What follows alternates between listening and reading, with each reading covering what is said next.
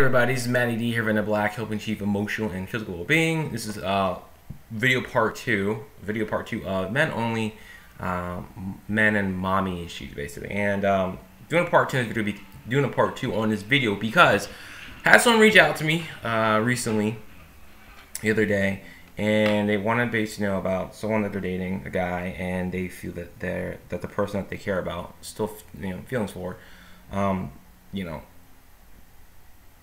if the person's suffering from the mother wound, and how that has impacted his life and their relationship, what's going on. And some women have seen in their experience that men that do have issues with their mothers, how it has an effect on their relationship. And some women think, and it's true, some men don't treat women good because they had a bad relationship with their mother, and that's true. That can happen. But just because a man may not have the healthiest relationship with his mother doesn't mean that it's going to determine or signal, or it's not going to mean that because I can't talk. Oh my gosh, it doesn't mean that he will treat you badly or treat other women badly or distrust you, or fear you because his relationship with his mother is. Because the thing about it is this. Now, because his relationship with his mother is independent of you. It was like that before you came in the picture, okay? Keep that in mind. Now, the truth is, the relationship that you have with your parents, it does have an effect in all areas of your life. It does. If you let it. A lot of people do, like I used to do. You let that, I won't say negative energy, you let the unhealthy relationship permeate everything else and have an effect on relationships you have with yourself, and then therefore other people, coworkers, people you love, date, all that stuff. And one thing I can tell you is that if a man has issues with his mom, a couple things can happen. One, he may distrust women. He may treat them like shit, or he may he may look for love in you to fulfill what he's not getting from his mother, his inner child. Okay, and that could happen. Or the fourth possibility is that he may acknowledge, which not people don't, he may acknowledge that he has an issue with his mother and be working on that and still treat you right and still may try to be aware of what he's doing.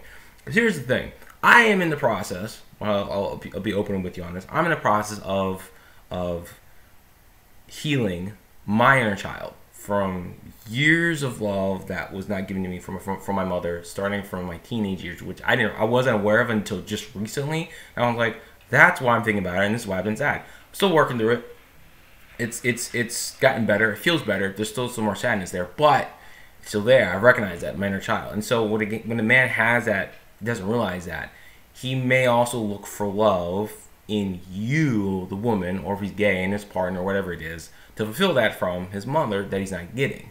And the thing is, if you do that, that'll have an impact on the relationship. It will not, I won't say end well, but we have to realize that there's not much you can do. If you're trying to help them, you can't force them to do anything. You can give them love. What they have to do on their own is realize that they have to heal their own inner child themselves. And there are some solutions for that. Like I was advised that if they want to listen to this, if you're a guy watching this may sound a little stupid, silly, dumb, but if you're having problems with your mother to this day and it has an effect on you, you need to heal your inner child. If you don't heal that, what's going to happen is you will end up looking for that love through other people instead of doing it yourself, and you can't come off as desperate, dependent, you maybe even codependent, because you're depending on someone else to give you love your mother won't give you, instead of looking at who you are and going with it. Now, what you can do, what I've done, is literally, when no one's around, when you're by yourself, is literally hug yourself. Like, hug yourself, close your eyes and breathe. I'm telling you, if you do that shit, it works. You will feel much better. That's one. Number two, you gotta play with your inner child. You have to go outside, go on a swing, do something, color, whatever it is. That's another thing you can do. You also have to, while you're hugging yourself, another thing you can do is tell yourself, I love you, it's okay. Look in the mirror and say stuff to you. Imagine giving love to your little boy, to who you are. You have to do that. You have to. Because by not doing this, you just further let the wound get worse and worse and worse and worse and fester, instead of healing it from within, loving yourself and your inner child. Because when you can fully love yourself in everything you do, then you can truly give the love that's confident, healthy to everyone else. And therefore, when that happens, be cool with who you are, be at peace with who you are, you'll be happy, and it won't matter what your mama does, because you have healed, you resolved emotional wounds there, and you can move on with your life, and therefore have healthy relationships with whomever you choose to be with and love and date and want to have a family with. Okay? That's what you want. You don't want to continue to be running up against the same crap over and over and over again, and always feeling like, you know, because if you can love yourself and resolve wounds, you can trust women, trust your partners, trust yourself. You won't be mad at them. You'll be happy. It sucks to be mad at a gender forever because of something that happened to you. It's not healthy. It sucks. You want to get rid of that, because hating a gender or women or whatever it is, it doesn't do anything good for you. It sucks balls. It just kills you on the inside. So you're bad because you came from a woman, and it's not right. It wasn't right that your mom did things to you. I get that. But you gotta learn to take responsibility for what you've done, what you think, how you feel, and go work through all that, so that way you can start a whole new brand generational cycle of love and healthiness. Now it's a lot. It's a lot for a guy to say, and if most men when they hear stuff like that, I'm expecting to get a lot of resistance, because unfortunately in our society, at least America, North American society, men are allowed to express their feelings, allowed to be vulnerable. We're not on stages like this at all.